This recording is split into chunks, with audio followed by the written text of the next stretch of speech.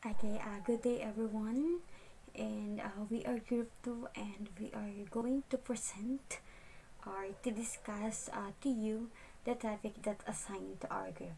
Okay, is that clear? Okay. So before we start to the discussion, let's have an opening prayer first.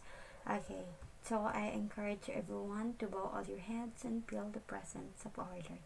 In the name of the Father, and of the Son, and of the Holy Spirit. Amen. Glory be to the Father, and to the Son, and to the Holy Spirit, as it was in the beginning, is now, and ever shall be, world without end. Amen. In the name of the Father, and of the Son, and of the Holy Spirit. Amen. Okay, so good afternoon, everyone. And before we proceed to our discussion, I am going to show you two pictures, and all you need to do is to uh, identify what is the two pictures all about. If you have any idea, you are free to answer. Okay, is that clear? Okay, so let's go.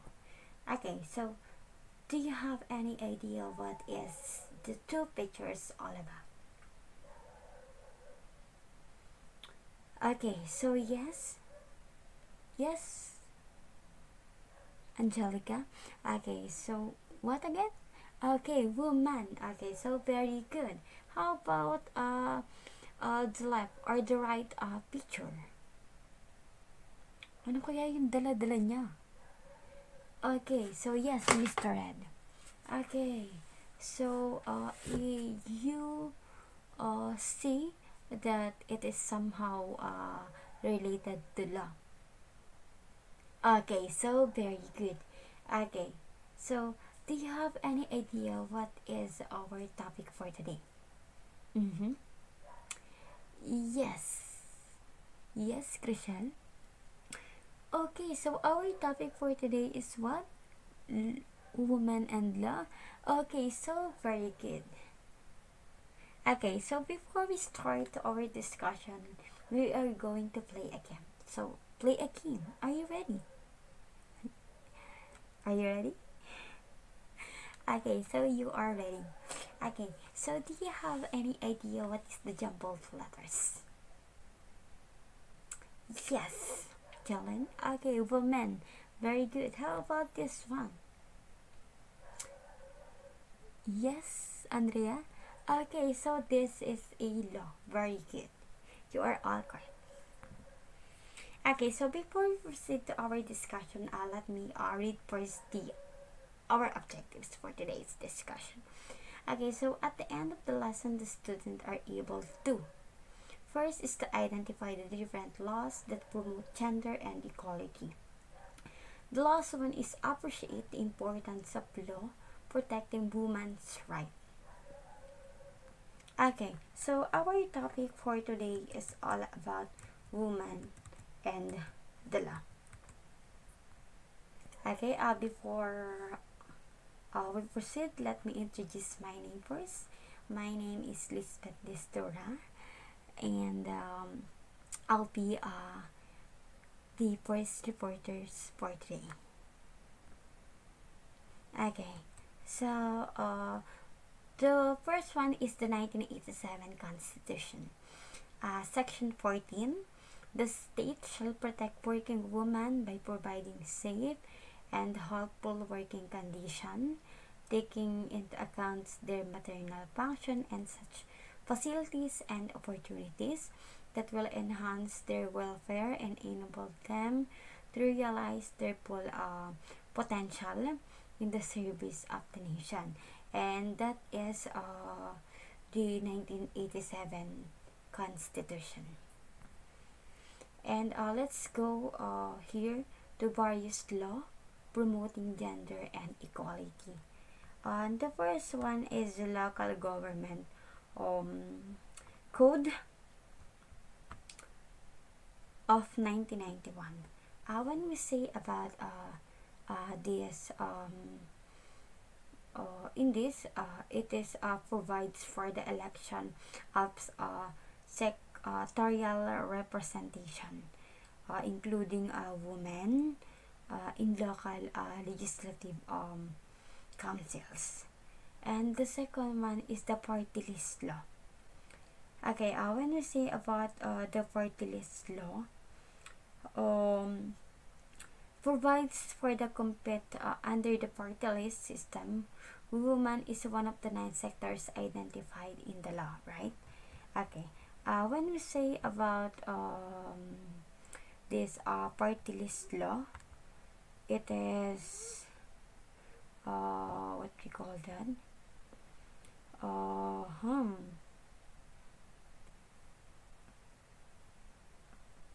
okay, when we say about party list law, no person shall nominated as party list representative unless he is a natural born citizen of the Philippines, of the Republic of the Philippines rather.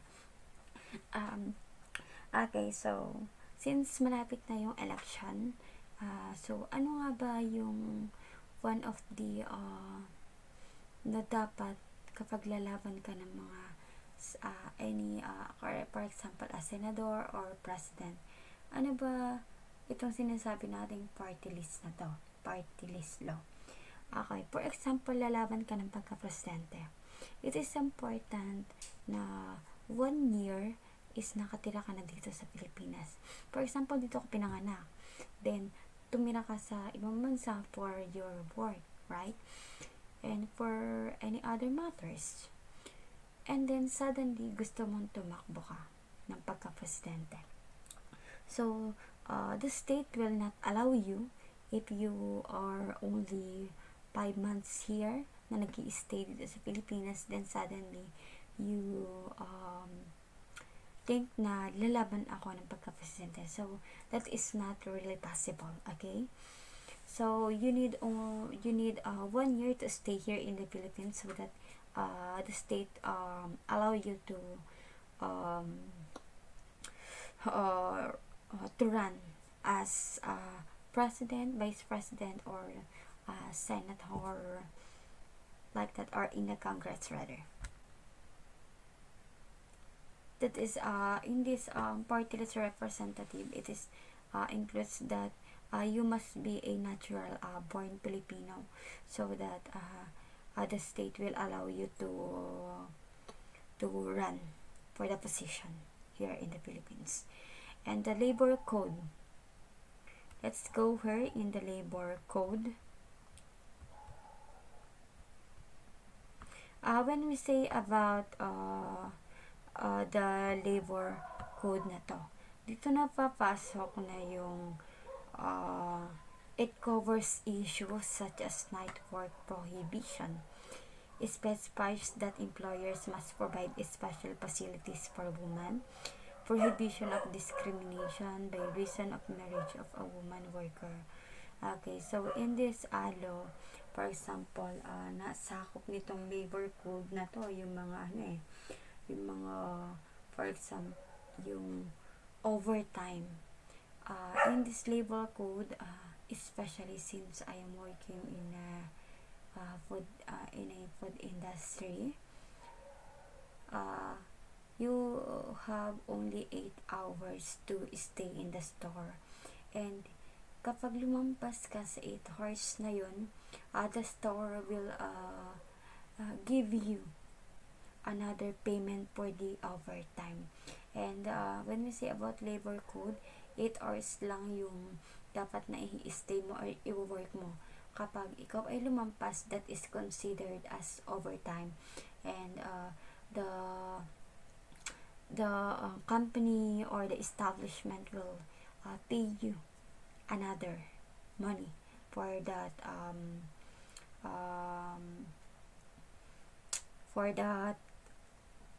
extend of your work in their establishment. Okay, and the second one is Women in Nation Building Law, Republic Act 7192 of 1991. Okay, so it is an act promoting the integration of women as full and equal partners of men in development and nation building. The law provides that a substantial portion of government resources be utilized to support programs, activities for women. And the next one is 1998 Comprehensive Agrarian Reform Law. So if you could remember, before hindi pwedeng magmay-ari yung mga babae ng sariling lupa. Okay, so in this law, it is possible na magkaroon ng sariling lupa yung mga babae, and then pwede nilang ipamana sa anak nila mga lalaki. So this is law will help for women to have their own land. Okay, so kung napapansin nyo, ito since bawal magkaroon ng business dito yung mga taga ibang bansa, or the foreigners rather, yung iba nag-aasawa ng mga Pilipino, so that they will have the paper that allow them to have a business here in the Philippines. Okay, so that is the agrarian reform law that allow women to have their own land. Various law promoting gender equality. Republic Act 768 1994. Okay. Okay, so it is an act giving representation to women in Social Security Commission. Okay, so we all know that SSS administration and they will appointed 7 member, and 3 of whom shall represent the labor group, and 1 of whom shall be a woman, 3 the management group. Okay, labor group, management group, and of course they are all women. And the general public to be appointed by the President of the Republic of the Philippines. Okay, so the next one is anti-sexual harassment law. Okay, so it is an act declaring sexual harassment to be unlawful in the employment, education, or training environment. Okay, so that is many women experience this kind of anti-sexual harassment law, and they experience sexual harassment rather, and this act, which is the anti-sexual harassment law, will help women that experiencing sexual harassment law. Okay, so the next one is Republic Act 7822, an act providing assistance to women engaging micro and cottage business enterprise. Okay, so the next one is Republic Act 8353, an expanding the definition of the crime of rape, classifying the same as crime against person. Okay, so the Republic Act 7822 is an act providing assistance to women engaging in a micro and cut in a business. They will give a assistance for the woman that already in the field of business enterprise. Okay, and this act will help women that already in the business enterprise. Okay, and the next one is Republic Act. Okay, so we are done. Okay, and so now we are going to proceed to law that protect women, and the first one is 105 day expanded maternity leave law, Republic A. There's an error lang, pero 105 lang. Okay, so just like what I have mentioned earlier, before kasi ang binibigay nila ay 3 months. 3 months na leave. halimbawa sa teacher, they will give 3 months. And then suddenly, naging 2 months na lang. Then, kapag naman na-CS yung teacher or any person na mayroong maternity leave, they will give 105 days to recover from dun sa panganak nila, especially dun sa mga na-CS. And that is the law. Okay. And the next one is Prohibition in Discrimination Against Women, RA 6725. Under this law, any employer favoring a male employee over a female in terms of promotion, training opportunities, and benefits solely on account sex is considered discrimination. And this will Republic 6725 will help women. Diba, pag minsan sa trabaho, yung kalimitang napopromote lang is yung mga lalaki. So, it will considered as discrimination kasi malay mo naman, mas magaling talaga yung mga babae. Pero, because of the gender, they, it will also lead for the manager or the above for the manager to decide the promotion because you are the men, and they will give the that kind of promotion, and that is considered as discrimination. And this will law, and this is law will help to help for that kind of situation. And the second one is Anti-Violence Against Women and Their Child Act of 2004. Okay, so under this law, the state also recognizes the need to protect the family and its members, particularly women and the children, from the violence and threats to their personal safety and security. Okay, so ito yung mga anti-violence against women and their act law.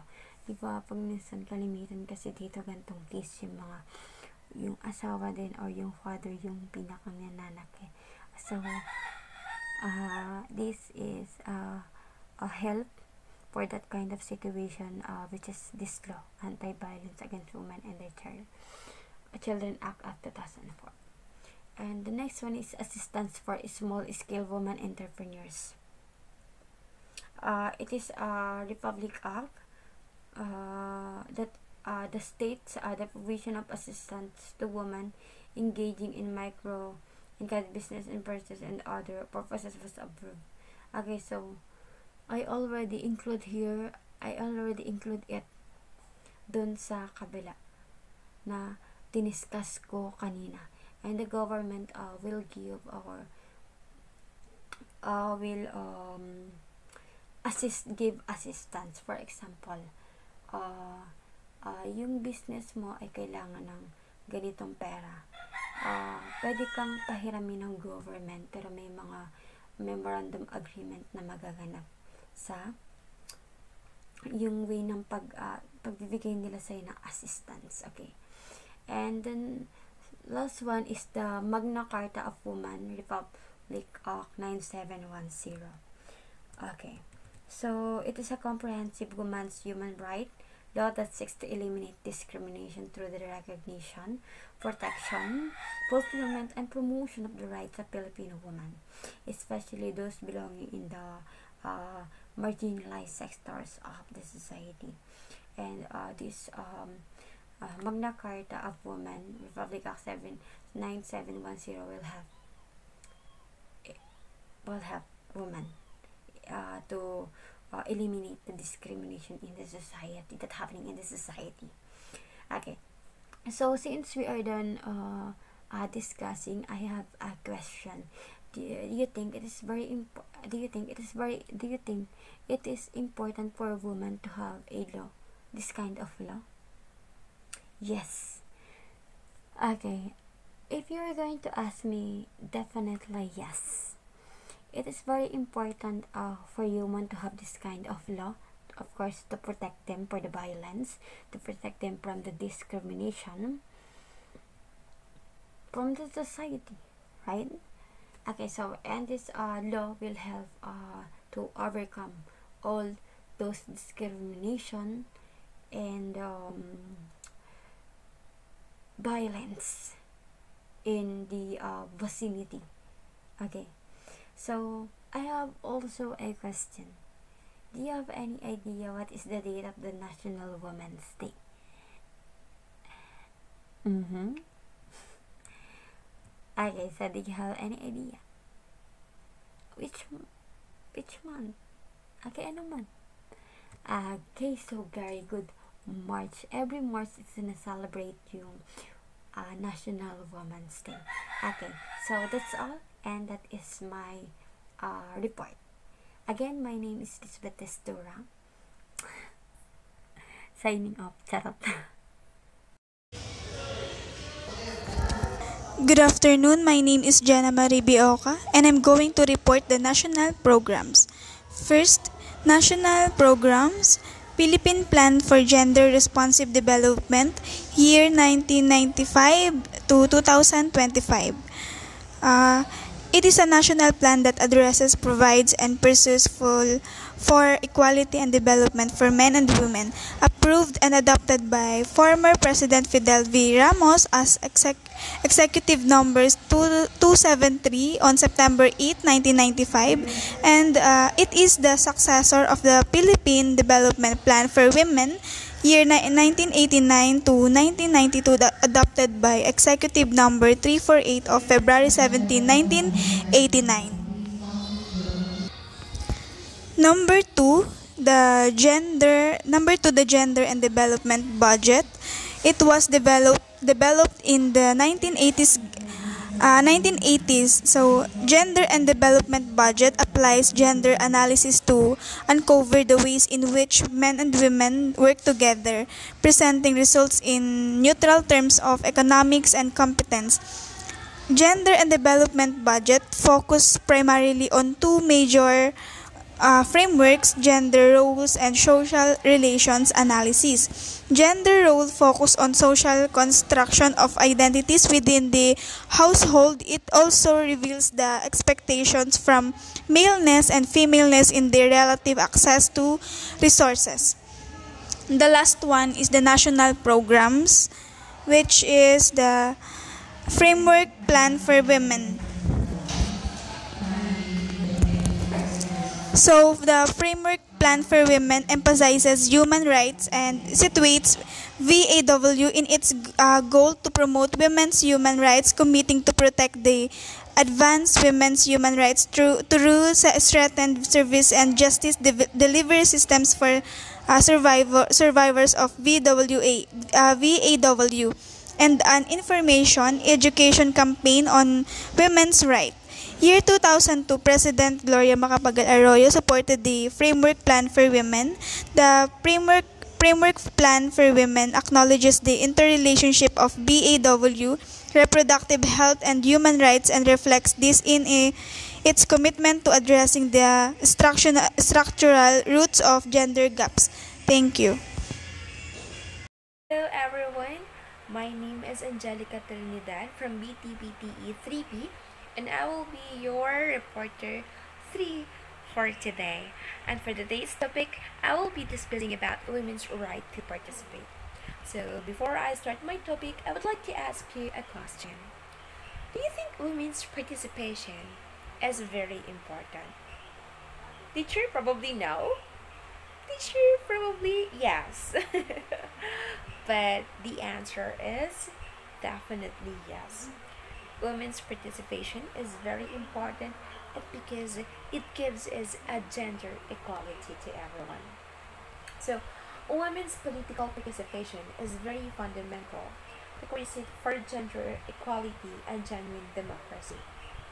It facilitates women's engagement in public decision making and is a means of ensuring better accountability to women.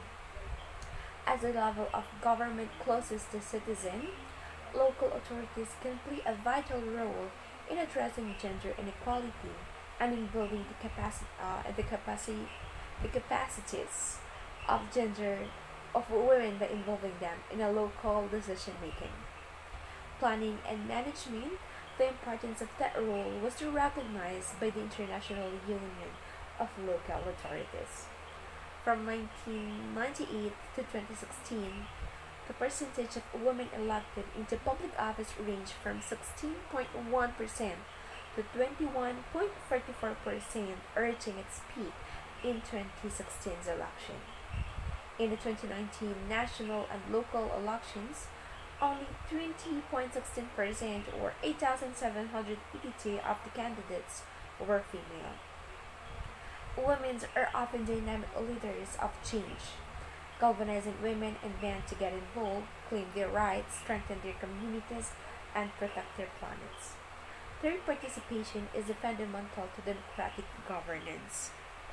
Women's right to vote was granted in 1937. The Constitution of 1935 stipulated that the right of suffrage will be extended to women only if 300,000 women voted in its favor during national plebiscite. This consolidated the emerging women's movement, brought to the fore of activism of such women as Concepcion Felix de Calderon, Rosa Sevilla de Alvaro, Ayong Trinidad Almeida, Miss Constancia Poblete, Pura Villanueva Calao, and Paz Mendoza Guazen. Pilar Hidalgo Lim, Josefa Llanes Escada. It turned out 447,725 women voted TES in the 1937 plebiscite. Interestingly, 44,307 women voted against the provision. It turned out 447,725 women voted TES in the 1937 plebiscite. Interestingly, 44,307 women voted against the provision. So, if you're just going to look back at the past, only men have all the rights to do the things they want. Only men have the right to vote. Only men have the right to be elected, and only a man can have a right to take a lead. But in the 21st century, everyone can be leader. Everyone can take a lead. A female can be elected, a female can vote, and a females have the right to express their thoughts and a freedom of expression. So this would be for today. I hope you understand something and I hope you listen. So have a good day. I'll see you again. Goodbye.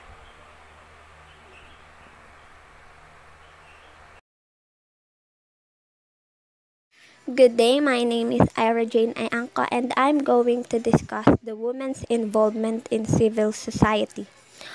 Women's expressions of involvement in civil society could be through organizing along gender-specific issues and formation of all women groups within broad coalitions as power-enhancing mechanisms. Groups such as Filipina Feminista Movement, the militant Gabriela Women's Group, the Ugnayan ng Kababaihan sa Politika, the Kilos Kabaro, and Civil Legislative Network have trailblazed women advocacies both in policies and in legislation. So ano ba yung trailblazed women advocacies? So ibig sabihin, ito mga groups na to, meron na silang nagawa o meron na silang na-implement na policies and legislation regarding women. So, paano na-express ng mga woman, ng mga kababaihan, ang involvement nila sa civil society? So, sumasali sila or nakikiisa sila sa mga policies and legislations and advocacy ng mga groups na to, kagaya ng Filipina Feminista Movement, the militant Gabriela Women's Group, we are all familiar with this one, which is ang goal is to organize gender-specific issues and formation of all women groups. So, nagsasama-sama ang mga kababaihan para ipaglaban yung kanilang mga karapatan bilang babae. Sa tulong ng mga grupo na nauna nang magbigay ng mga policies and legislations kagaya nga ng Filipino Feminista Movement, ang kailangan na lang gawin ay palawigin ito at makiisa tayo sa mga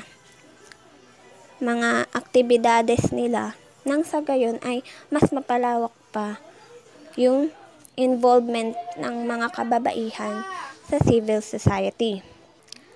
Next is women and education. The Philippine educational system is a combination of public and private institutions, with the state providing pre-education for elementary and secondary levels.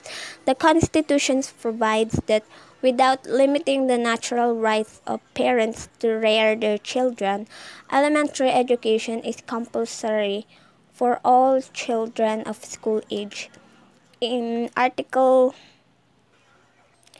9, Section 2. So we all know naman na in the traditional way of living, women are not allowed to go to school. Inaasahan lang sila sa bahay, sa paglalaba, sa paghugas ng pinggan, sa pag-aasikaso sa mga anak nila or sa asawa nila. But then, nagkaroon ng changes, lalo na when the Philippine educational system adopted the public and private institution kung saan nagbibigay sila ng pre-education for elementary and secondary levels.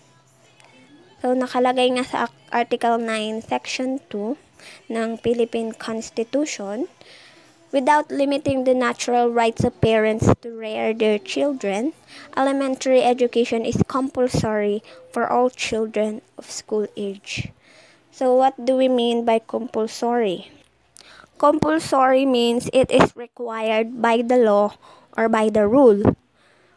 So, with that being said, so lahat ng bata ay required na mag-undergo ng elementary education.